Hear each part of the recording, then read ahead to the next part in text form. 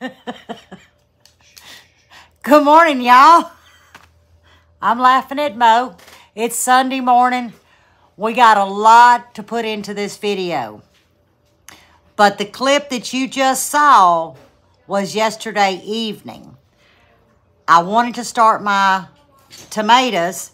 And let's see, I think I have a jalapeno. We're going to go through the list. And we have a bell pepper that I added to the 72 cell tray. We started them yesterday, which is February the 4th. And it's sitting over here. And I'm going to walk you through the clips. And then this is what we planted yesterday. I couldn't do a voiceover. We have a little corn with us this weekend. It wasn't working. So, what you saw me do at the start of the video is all I did was put my seed start in. You saw me pack it down. Then I wet it. Then you saw me go back and top it off tight. Then I wet it again, poked my holes with my chopstick, and then I seed started, okay? That's all I did, and I felt like just running it through, letting y'all see the step. Y'all didn't need me popping my gums, but this is what we started, okay? Oh, and real quick, I believe the clip at the end is this morning when I was wetting everything down with my 1 gallon pump-up sprayer. Guys, them things work amazing. Just saying, if you've got you, or even a half a gallon, pump-up sprayer, make sure it's non-chlorinated water. So if it's city water, just boil it the day before, let it come down to room temperature. The chlorine will evaporate, and you're good to go. So you did see that. Now, this is what we started. Not a Pinot, which is a non-heat jalapeno. These are seeds that I saved from last year. And I'm also going to be showing you how I save other seeds. We did the Botanical Ace 55 tomato, which is a good canning tomato. House Tool, which is a Celebration. That's a determinant. The Ace 55 is a determinant, and you're going to see a pattern here. We have the House Tool Florida 91, determinant. The M.I. Gardner, this is a red cherry. Now, that's an indeterminate. But I've had these a year now, and I'm finally able to grow them and try them out. House Tool Summer Pick tomato. Again, determinate. The House Tool Chef Orange. Now, y'all know that's my favorite, but it's an indeterminate. And last year, what did we reach? 7 feet? 8 feet? It goes everywhere, but guys, it will produce up until your next frost. We have from Miss Jan at Not a Real Farm. She gifted me some bush beefsteaks. Determinate. It'd be my first time growing these. We have House Tool Hossinator tomato, and that's a determinate. But there's a story behind that that's going to come in just a few weeks. I made sure I seed started 6 of those. And then we have the House Tool Hossinator bell pepper. And that's what I planted yesterday. Now, we are planting more tomatoes, but those tomatoes are going to be separated from these because all of those tomatoes are gifts from a lot of you guys. Some of them are going to be done in pots. That way, I can designate who sent what and the type of tomato that it is. So I've got to get all of those lined out and pick the ones that I want. I won't be able to do all of them, but I'll pick quite a few. And then that way we can see how they do here in my climate. But I'm going to clean my mess up. That's where we're at this morning, going through what we started. Now we've got to move outside. We're going to the garden. I'm going to show y'all an update on the onions, the garlic, my new addition to the garden, and show you what all I've got done there. Then we're coming back in, and we're going to do some seed saving. I'm going to show you how to get a lot more bang from your buck, because we're going to do a comparison. Because I actually have a package of bell peppers seeds, which is the Hossinator, bell pepper. That did run $3.99, so that's $4. I did this on purpose, plus shipping. We're taking 2 green organic bell peppers that I just bought 2 days ago, and we're going to seed save those, and I'll show you how I do that. That was $2.79. I bet you we yield 150 seeds at least. I'm hoping. We won't know till we open them up. But the amount of seeds that I got for $4 plus shipping, because I wanted to test it, there may be 12 to 15 seeds. And we're going to do a comparison of how they grow, because I'm putting those in a bucket, and I'm also putting our seed-saving seeds, well, that's a tongue twister, in a bucket. And we're going to see how they do in comparison. So this is a year that we grow together. Told you I would not let you miss a step. But this is a year that we also see how we can grow on a budget and thinking outside the box. So I'll meet you outside. Hope y'all can hear for the noise. But look at this. My 4x6 garden shed. It's over a year old. And Buddy and Grandpa was able to put it together. I've got a good base. And I'm sure y'all can see a few dings in the metal. But guys, this was free.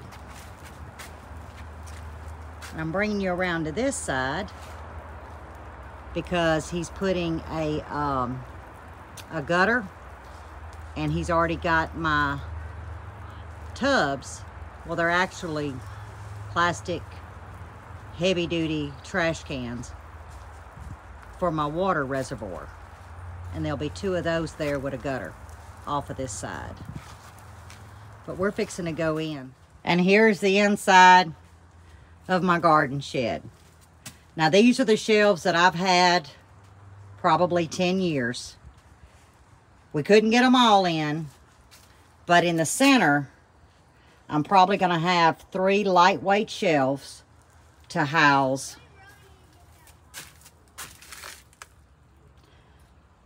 all of my seed trays. Because we have 1 here and we're using 4 inside. Now, I did take the lid off, but this is my tote. Now, when I need to access my Paralite or anything that you see behind there, this tote weighs nothing. I can slide it out. But this is what houses all of my seed cups. From store-bought to some I've purchased probably 15 years ago. Here's some more seed start trays. I just washed them, stacked them.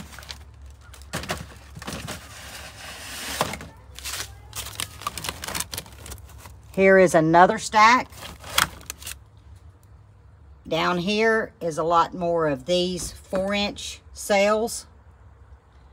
But as you can see,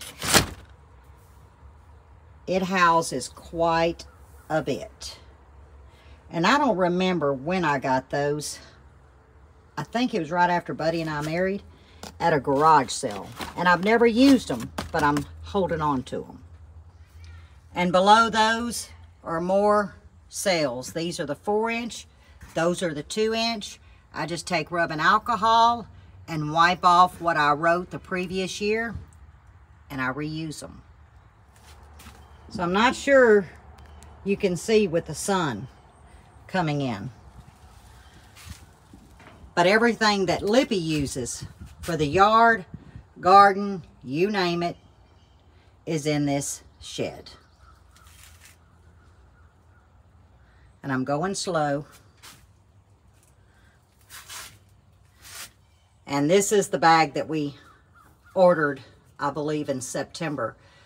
I said 50, Buddy said it's 25 pounds. But I've had these small bags. I think there's 5 of them. And then I also like the fruit and tree fertilizer from Dr. Earth. And yes, I do use 7 Dust. These canisters are about 10 years old, so as you can see, I don't use them much. But I'm not all organic, guys.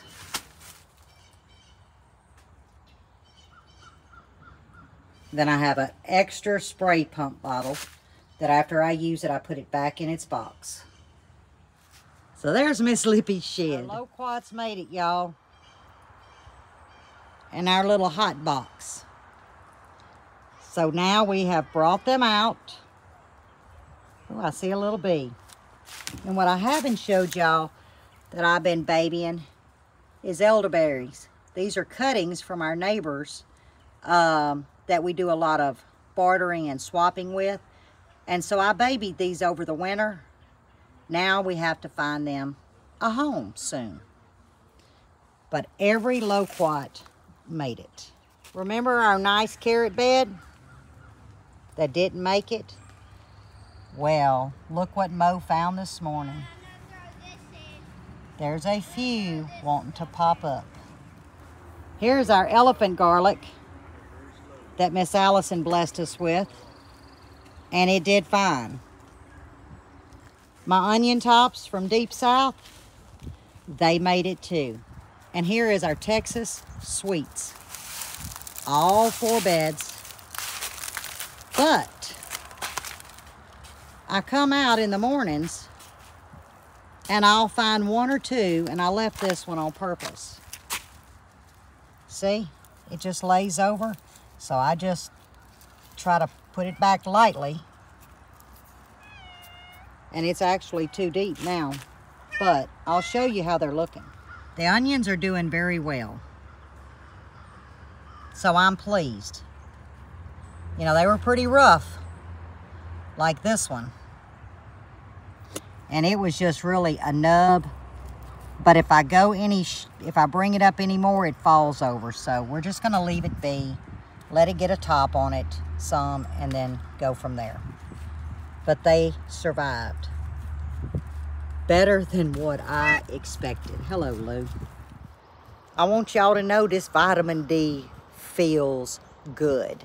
Now I do have a long sleeve cotton shirt that I've got kind of scrunched up. It's warm. We're supposed to be 70 and then 72, I believe, tomorrow. And it feels great. We're able to burn some of our paper in boxes. Chickens are having a ball. Do y'all remember the pink swimming pool we had as their sandbathing box? Well, I stole it. I'm gonna clean it out and I'm gonna put it here in the garden. Not quite sure. I got some thoughts of what I'm gonna put in it. But I'm gonna repurpose it. You know, right now, grab anything you can, repurpose it, grow something. That is the name of the game for 2023. And we're gonna be positive. We're gonna have an abundance of harvest. But there's a lot happening in this garden. And I'll show you the map. He's been out there pulling the wood for him and Grandpa to build, because our first load comes next Thursday because it was too wet yesterday. So I'm gonna show you, I believe there's 13 more boxes. Don't quote me. I think he said 13 more. He's got enough material for 13 more. 4 foot, I think they're 3 by 4 raised bed boxes. Now these are not on the ground. We do have ground cover underneath these boxes, and most of them have a bottom. Okay, we're on the side of my little shed that's got the small gutter and 2 trash cans. That's gonna be my water system. And this bed here that we called the potato bed last year, we're not gonna run boxes here. We're actually gonna come from the center and we're gonna go all the way down like an L. Follow my finger. And then we're coming up to the end of this black tarp, because that's where all my large planters and buckets and salt lick buckets are. And so we're gonna make like an L. So then imagine I'm standing at the L. I will have my bench and table. There's the loquat tree. Has no leaves, but it's still green. We checked it, so I think it's gonna do fine. That's gonna be the shade that I'm gonna depend on. And then through this L, remember there's gonna be an L. This is where I'm gonna put all my buckets that I will grow in. And then I'll have a nice shaded area But everything will be contained in this 50 by 50 raised bed garden. And before we step out, remember the strawberry plants that I got from the Broussards? Guys, we did everything to save them and it worked. We lost one that was here and we lost this one. The other one deteriorated. I'm gonna leave this just in hopes. But guys, every one of them made it. No eggs? Watch your finger. Just a chicken laying. Oh, there's a chicken laying? Yep. All right, what's happening inside our chicken coop?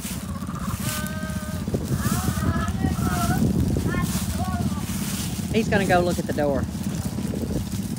We've managed to stay dry. We did, before all of that cold came in, we did opt to get these pallets that we had, and we've got the scratch and the feed, the oyster shells, the electrolytes, all of that in that container, but they stay dry. And they are doing amazing. Now this has to be filled. I do this every day, and this is what the apple cider vinegar goes in. This is just their 10-gallon waterer, and he has insulation. And if it was to get freezing temps, he plugs it in because there's a heater coil or something underneath there that keeps the water from freezing. Good egg. One good egg? Yeah, just one. How many did we get though this morning? Probably like 5 or 6 or something. We got 9 this morning. 7 yesterday. So that makes 10 eggs. Can So you got bring this to the porch? You sure can, sir. You need to get back to work. It's sweating out here, but yeah. It's sweating out here. Yeah, but I do need to get back. He says, but he does need to go. Okay, we're back in the kitchen. It's hot. Got to get some water. Y'all, I was about to choke. It is getting warm and I'm loving it. But I got to get some gumbo going. I'm supposed to be feeding 16 people tomorrow at Buddy's job. But the other night on the live, I talked to y'all about the organic bell peppers. It was 30 cents difference from 2 regular to 2 organic. Now, I'm going to take the seeds out of this. So I'm just going to take it and show you. I've got my glass bowl. I'm going to drop the camera because there's a few steps that I take to drying my seeds and checking them. And like I said, I've got the Hasanator bells and I've got these. One's going in a 5-gallon. The other one's going in a 5-gallon together. And we're going to see how they do. So you see, I'm being very careful not to disturb the seeds. Now, I'm not saying these are going to be better, but there's 100 seeds there I'm not filming. So I'm going to lightly just rub my hands on them. Oop, don't want to miss one. Now, I'm not going to count every one of these seeds when we get done, but right now, we have saved $1.80, 2 shipping. So we've saved, what is that, $4 already? And 90 times the amount of seeds. Quite a bit of seeds in this one. Now I'm gonna get the other one going, get this chopped, and I'll be back. Hey, all I'm doing is running some cold water in this bowl. And I'm going to move these seeds around. I do mine a little bit different from others, but it seems to work.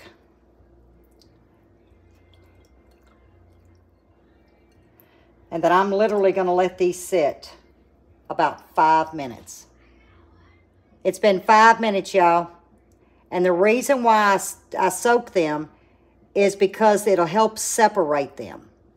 Instead of just going right to a strainer, which is what we're about to do, If I let these sit for 5 minutes in this little bit of cold water, they will separate. And they will stay separated in here because all the membranes and pieces that's around it has separated from them. Okay, we're going to get them all in the strainer. Make sure we don't miss a seed. And I'm just going to give them a good wash.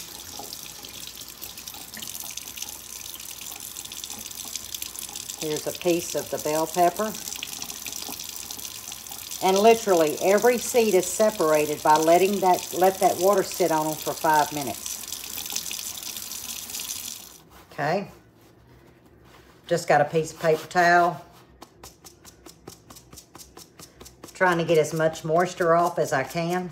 Oh, don't want them to get that. There we go. And you'll see. You see that? They're not gummy.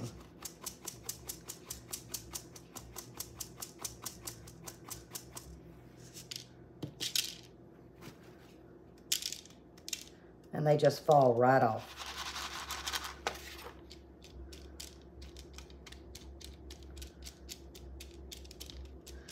Okay, all I'm doing is lightly mashing the top of where they're built up together. And if you can hear it, they sound dry. They're not. But that was that 5-minute soaking method.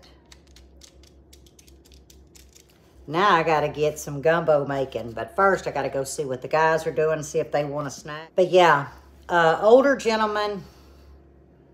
We were living, that was the first house Buddy and I bought in 2004. 3. Somewhere around there. And there was an older gentleman, a gardener. He lived around the corner. Now he was from up north. He was into tomatoes. He was big into suckering too, and he would replant those. Lovely couple. Anyway, he was saving seeds, and he had put them in like a Tupperware bowl. He just put some water on it. He walked away and sat down and was visiting with us, and I asked him what he was doing. He said, if you just let them seeds soak for 5 minutes before you start rinsing, you can literally put your finger on there while they're still damp and they'll separate. And I'll be doggone.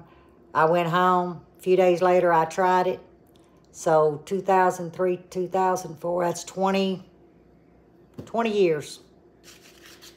And that's how I've done it. So, all right, I hope you liked the garden update.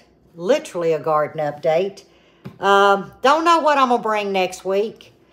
A lot of work to be done this week in the shed. Today is a gumbo day.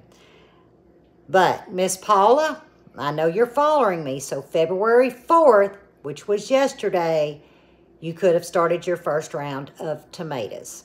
And you know what? I forgot to show y'all what has germinated. I know that y'all saw it. I wrote it down. So on our next garden update, I'll go through it. The dahlias has come up. I know that the basil has come up. The cayenne peppers have come up. The thyme has come up. Off the top of my head, that's what has germinated and come up. The dahlias are going stupid, so I opted to keep the lid on, but they're kind of wanting to touch. So I'm probably going to take those 6 out, and I'll just start something else because the other ones are slow rolling. So I don't know what, but I'll start something in those 6 cells because we don't want to waste space. But I'll probably go ahead and move them to a different pot. But I hope you enjoyed the garden update and Mo with his chickens. Yeah, he checks eggs about every hour. But I don't have to do it. So until next time, stay safe and stay well. And as always, God bless. See you on the next one.